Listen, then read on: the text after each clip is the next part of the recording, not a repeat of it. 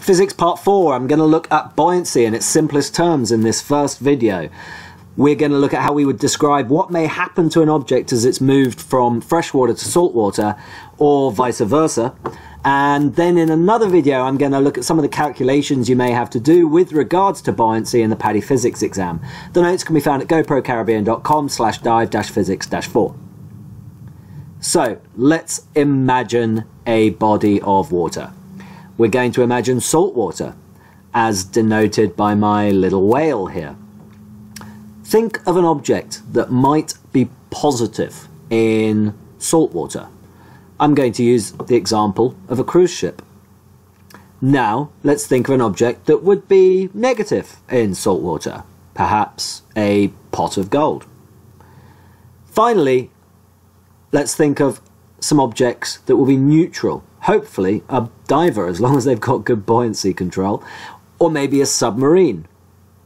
And then actually I want you to think about one more object. Picture a piece of waterlogged lumber or a tree trunk. It's just floating on the surface, most of it below the surface, but a tiny bit of it showing on the surface. It's just floating, just positive. Okay, so let's think. We're in fresh water, as denoted by hippo there. What's going to happen to these different objects as that cruise ship goes up a river into a lake? Do you see them start to sink? Well, if they're designed right, they shouldn't. They might settle a little deeper in the water, though. The gold will stay the same. This piece of lumber, we really don't know what will happen to it. If it's only just positive in the ocean, it may sink in fresh. If the submarine doesn't control its buoyancy, or if the diver doesn't adjust their buoyancy based on the fact they've moved from salt to fresh, they're both going to sink.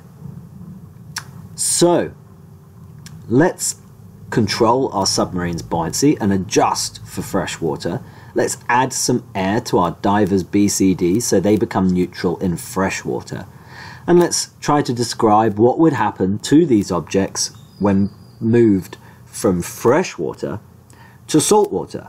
Well, if our diver doesn't control their buoyancy, they're going to end up floating to the surface. Our submarine would also move from being neutral in fresh to positive in salt unless it adjusts its buoyancy.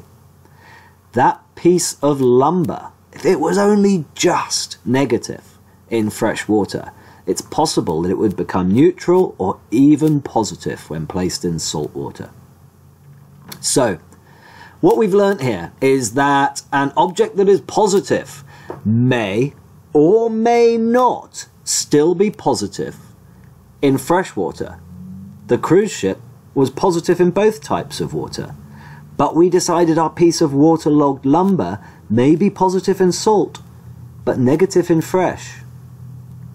The pot of gold. We imagined, using common sense, that it would be negative in both salt and fresh. There was one thing we could say for certain. These objects that were neutral, an object that was neutral in salt water, we knew it would be negative in fresh. An object that was neutral in fresh, we knew it would become positive in salt. So what we now know is that an object that is neutral, we can describe what will happen to it as it moves from one type of water to another. But if we're just told an object is positive or negative, we can't be certain what will happen.